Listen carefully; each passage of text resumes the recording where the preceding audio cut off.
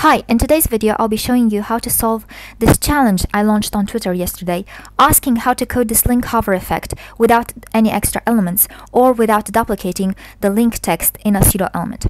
So let's see. We start with a section, we give it a heading, so we're going to have a dark theme and a light one, which we'll get to in a minute. Then we're going to have a paragraph with some text, and we're going to set a link on some of it. Okay, we're going to get the link, but first let's close the tag because it just burns my eyes to see so much blue in there. Okay, so let's put the link. Oh, look at it, so cute, so fluffy. Okay, and now let's also add an image, and you're going to see why in a little bit. What's the purpose of this image? Okay, now let's get the image. Look at it, it's so fluffy. I just want to get my fingers in that fur. I mean, I'd probably get so scratched, but it would be worth it.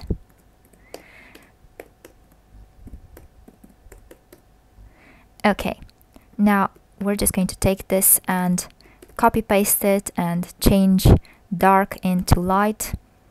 That's almost poetic.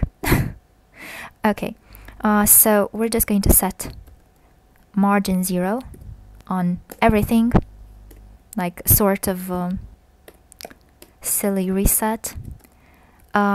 Display flex. Okay, this should do it. Now on the section, we're just going to set the dark one first and then just get to the other one. So set a color that contrasts enough, so something like this.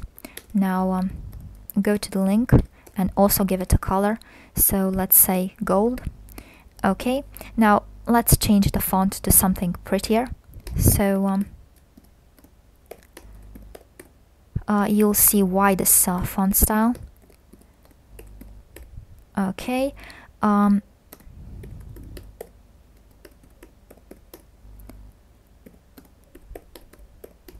okay, much better.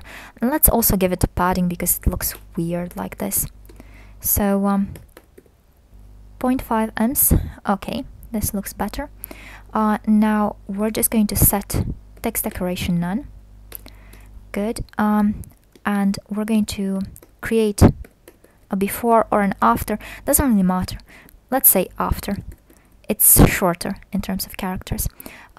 Let's set position relative here, position absolute here, top 0, and then we go clockwise, right 0, bottom 0, left 0. I wish there was an offset property to just set all of them at once, not set 4 properties, but oh well. Background, we're going to set it to current color, and this is going to cover the whole thing, but we also set mix blend mode, difference. Okay, and now this is why I set the font style, because you can see the end of the D is coming out, so we're just going to set some padding, but we can't set it on an inline element, so display inline block. And now we can set that damn padding. Okay, now this looks nicer, and then we're going to set transform origin. We're going to set it at the bottom. I use 0, but it doesn't really matter. The first value can be anything, it doesn't matter in this particular case. So transform scale Y, I use 0 because it's fewer characters than anything else. So this is going to be really small, let's say 0.05. Okay, and we have something that looks like an underline. And now on hover, we're just going to set transform,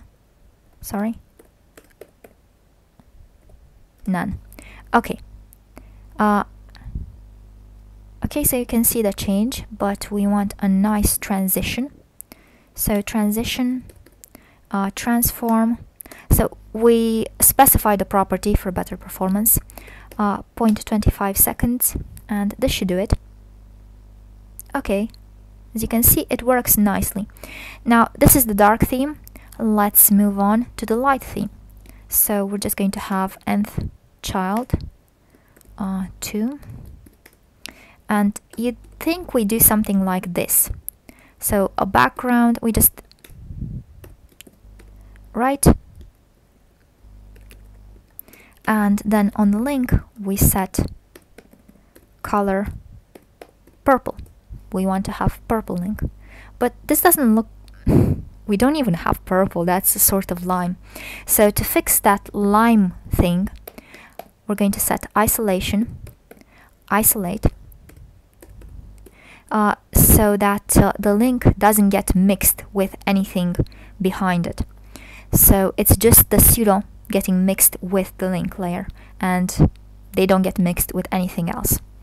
But as you can see, it's not what we want, because we don't have light text. We have that black, which doesn't contrast well against purple. And this is because of the way that mix blend mode difference works. When we have two layers that we mix and we use difference, if one of them is light, then it inverts the other layer.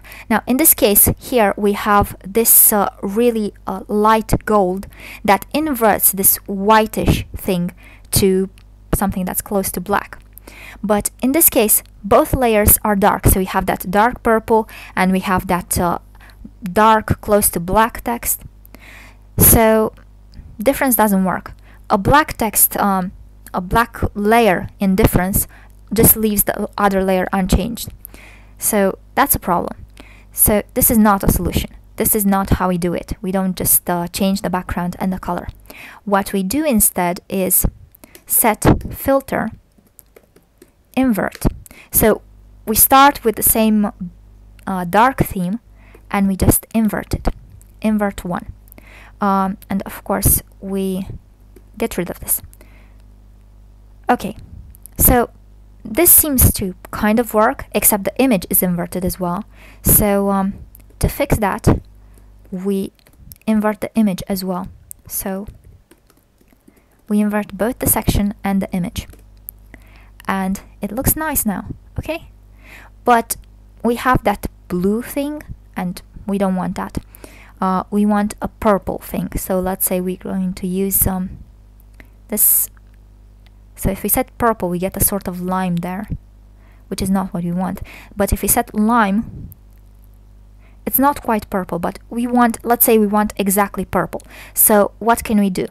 So what I do is set a border bottom, solid 1M, and the exact color I want to set. So in this case, it's going to be purple, right?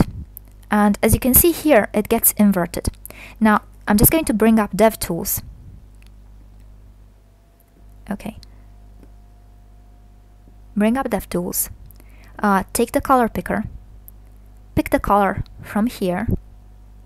And I'm just going to use this color to set here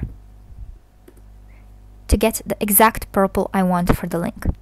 And as you can see, it's right there.